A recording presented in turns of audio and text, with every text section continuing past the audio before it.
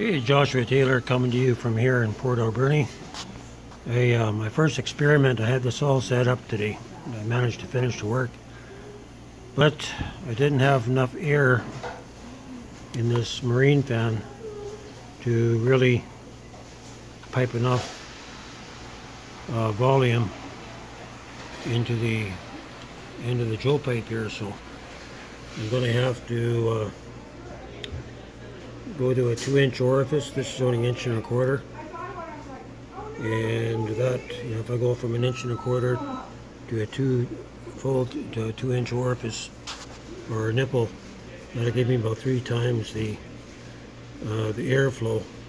Originally, when I started my YouTube videos, this is the exact fan that I purchased here in Port Alberni.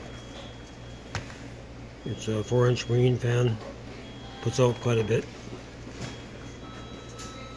but the air going into here is just restricted down, just far too much. So back to square one. So instead of hooking this in line way that I had it, I'm going to have to tee it into the stand, and I know it works because if you go back to my original videos, you'll see this fan in operation, and I was able to heat up a 16-inch, 1.5-inch schedule 40 piece of steel. Just get it nice and red hot, develop lots of energy.